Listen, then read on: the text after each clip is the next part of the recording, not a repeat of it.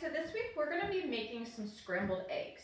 So in order to make these, you are going to need a whisk, some measuring spoons, rubber scraper, frying pan. You're also going to need 2 eggs, some milk, salt, pepper, and any type of add-ons that you want. So I'm going to actually be adding some cheese into my scrambled eggs. So it's totally whatever you want to make it. So you can make the very basic, or you could, I'm going to add some tomatoes and some cheese into mine for my Sunday morning breakfast. So you can really make it however you want.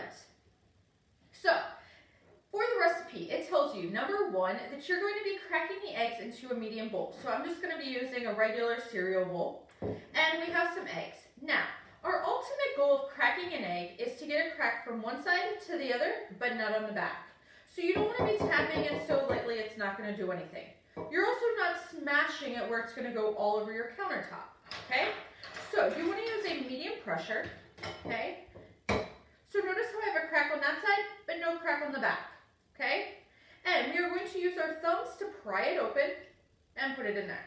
Now, I have my trash can right beside me. The shells go directly into the trash can, okay? We don't want to put them onto the countertop or anything like that, okay? So we want to make sure that all of the egg gets into the bowl, okay? So we're going to do this again.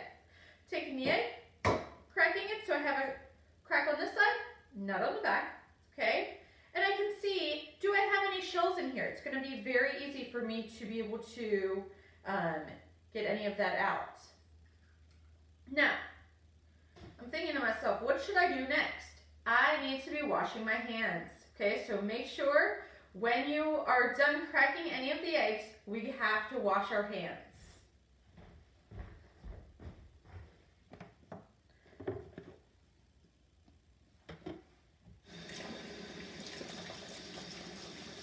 So make sure you're using some soap and water.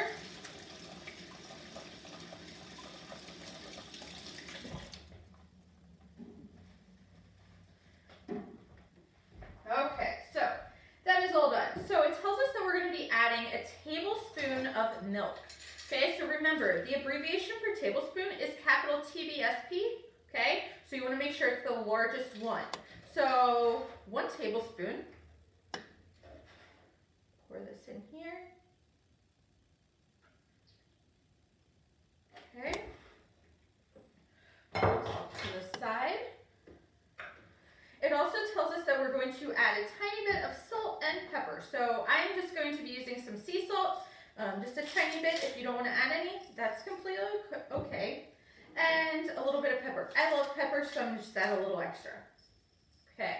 And it tells us that we're going to whisk it. So this is a whisk, okay? So I just want to make sure everything is mixed together. Don't do it too hard that it goes all over your countertop. Okay, but we're going to make sure everything is mixed together. The yolks are cracked. Okay, stir that all around. So this is enough for 1 serving of some good scrambled eggs. Okay, so I'll put this into my bowl as well. Okay, and we're going to go over to the stove now. These need to go into the sink. So we're going to go over to the stove and cook these. So before we start, I just want to let you know that that weird sound in the background, I am currently using my bread maker to make some bread because I ran out and don't really feel like going to the grocery store and all of this. So that is what you hear it's currently needing. So the recipe tells us that we are going to be melting 1 tablespoon of butter over top of medium heat. So I'm again going to be looking at which burner I'm turning on. And we are going to turn it on to a medium heat, okay? Now, we are going to put 1 tablespoon worth of butter in here. The butter is going to help preventing the eggs from sticking and everything. So this is going to melt in here. We want to make sure it melts first before we put in any of the eggs, okay? So this will just take a few seconds in order for it to melt. So we're going to be using a rubber scraper in order to do this. Over there you couldn't really see, so you can see my eggs. They're all whisked up. You can see I added lots of extra pepper in there. Okay, so we're just gonna melt all of this, coating the entire pan. Now, you could always make like a double batch of this. If you do that, don't do 2 tablespoons worth of butter. You still only need 1 tablespoon worth of butter. So you can definitely add lots more eggs into the pan, but you don't need to add any more extra butter. It's just kind of making sure that the pan is not going to stick. The eggs are not going to be sticking, because you never want that. Okay, this is getting down there. So just kind of stirring this all around. One thing about cooking, you never want to rush things, okay? Don't just turn it up to really high just because you're like, oh, I want to get it done faster. That doesn't always work for a lot of things that we cook, okay? So my butter is melted, so I'm going to be pouring in my eggs. And the recipe tells us that we are going to do cooking for 30 seconds without stirring or anything, okay? So we want to kind of let it start firming up just a tiny bit.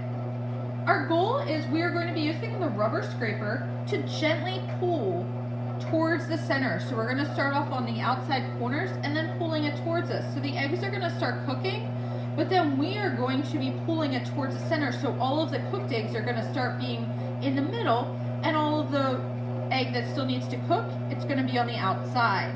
Okay, so it's a slower process. However, they taste amazing. Okay, so you should be able to start seeing, like, through some of the eggs, it might be starting to firm up. Okay, now if we were making an omelet, typically you would let this sit a little bit longer, okay, because omelets, you don't want it to be that scrambled egg. You want it to be like the nice circle and everything, and then we would actually flip it. Okay, so if you prefer to eat it omelet style, you can always make an omelet here if you prefer that. Today, I'm going for some scrambled eggs. I love some scrambled eggs on some toast, making it into like an egg sandwich. So good.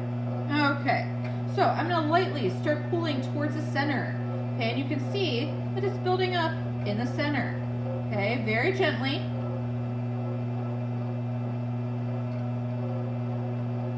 Just kind of pushing it all towards the center.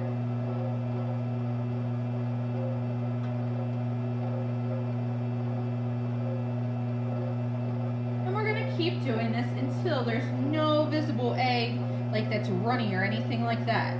Okay, so just kind of picking it up, folding it over.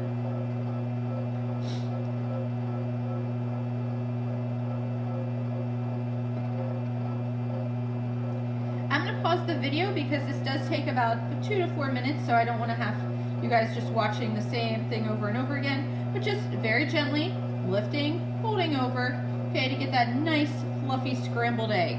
So I'm going to pause this and then we're going to come back. So we're back. My scrambled eggs are looking amazing. Okay, again, the browns, the black stuff in here is just pepper. Okay, I'm actually going to add just a tiny bit of Italian cheese on top of this, so some mozzarella, just letting it be able to melt just a tiny bit before I take it off of the pan. I can actually turn off my heat because these are definitely already cooked. Okay, and I have amazing scrambled eggs that I get to eat for breakfast. Okay, so again, if you want to add different types of meats to yours, you could add some vegetables, cheese, anything to make it however you want. Okay, enjoy!